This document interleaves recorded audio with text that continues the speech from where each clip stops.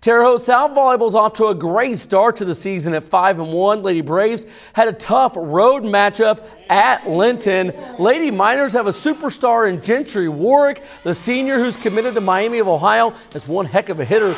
You see how hard she hits it there. No one's returning that. South had an answer with their superstar, Courtney Jones. The Lady Braves senior is committed to Lipscomb, and you see why. What a kill. Cool moment for Jones. Second set, she records her 1,000th kill. She joins an elite club at South with that milestone. Terre Haute South wins on Jones' big night, 3-0. The Lady Braves improved to 6-1.